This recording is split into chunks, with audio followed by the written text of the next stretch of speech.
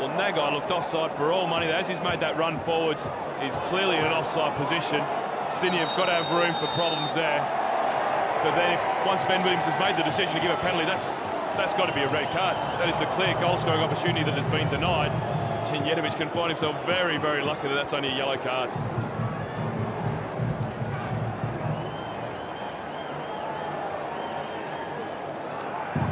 What an opportunity for the hosts to go in front early.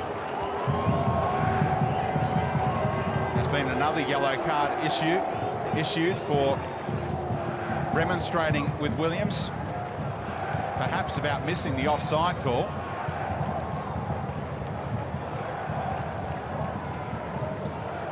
And now Williams is having a chat to Jacob Burns and Ali Abbas about some afters as well.